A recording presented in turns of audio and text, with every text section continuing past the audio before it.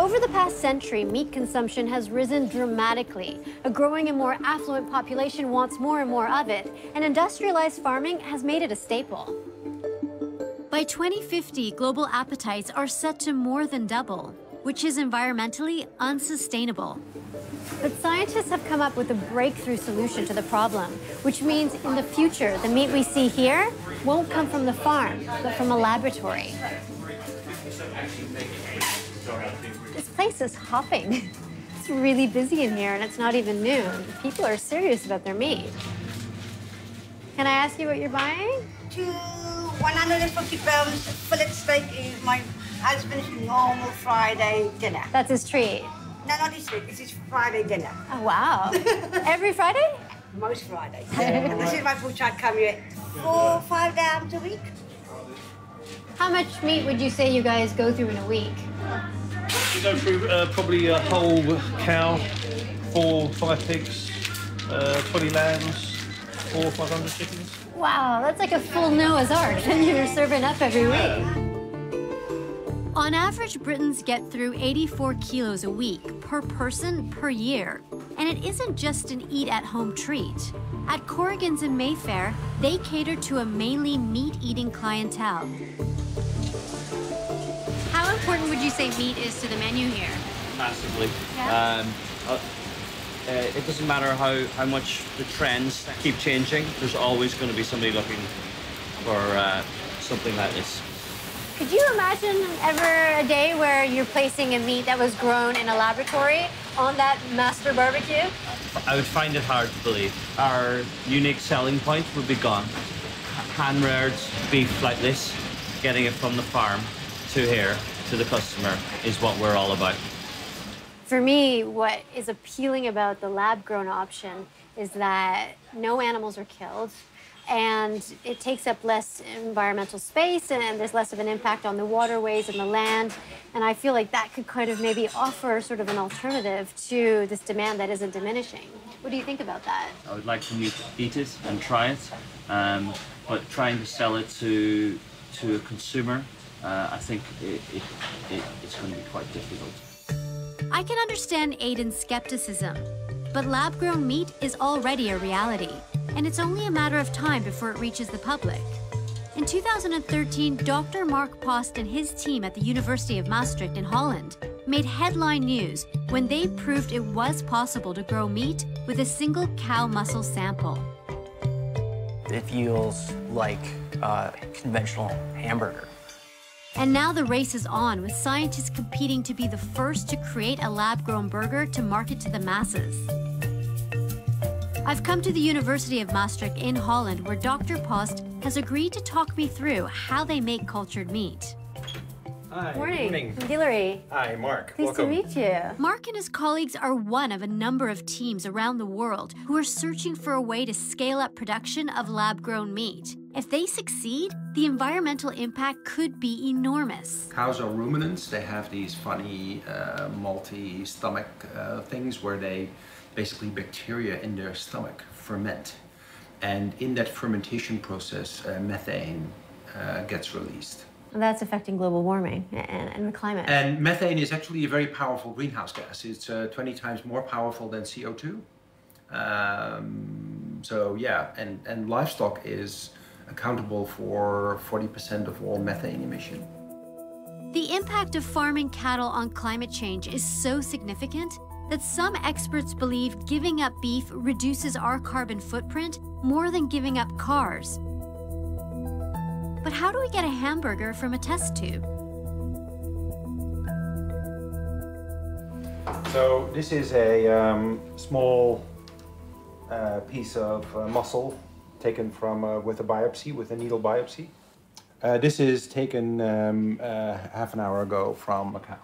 What's the next step then, once you do the extraction? So the stem cells in a muscle are just sitting there waiting to repair the tissue when it's injured. So if a muscle fiber is torn, then the stem cells come in and they start to proliferate and form a new muscle tissue. That's what they do in the body.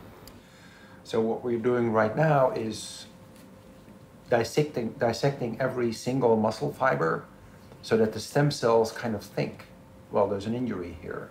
We need to start coming out and start to proliferate. That helps them multiply, That tricking helps them into multiply. thinking they need to repair a part of the body. Right, exactly.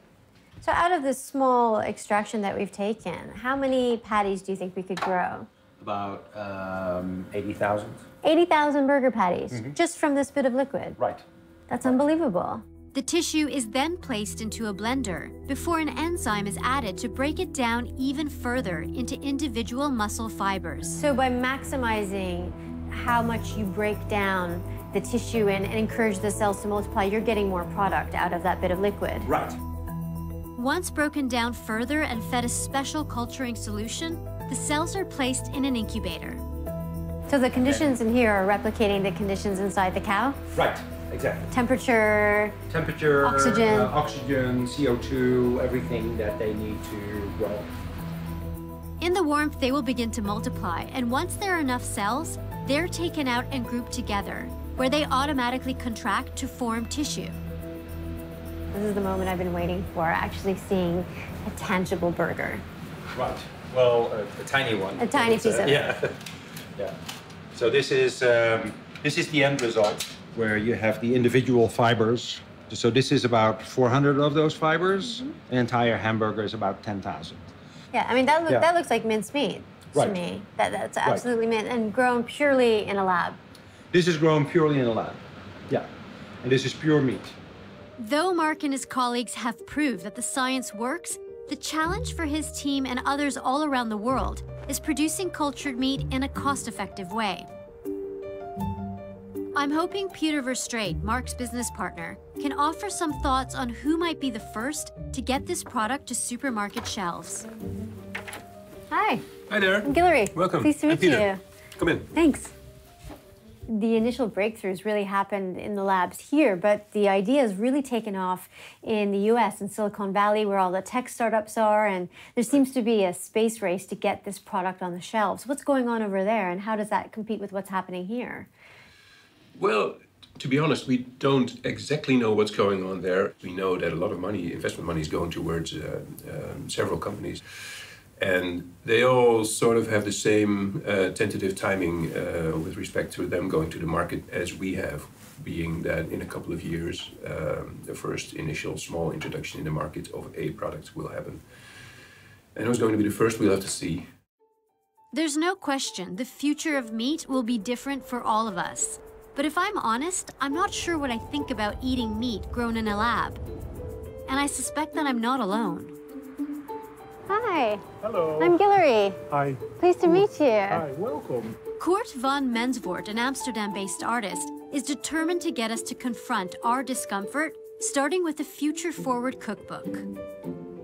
Not in every kitchen yet, is it? Not yet. It's 45 recipes you cannot cook yet. So all these dishes, they are specifically made to stir the conversation.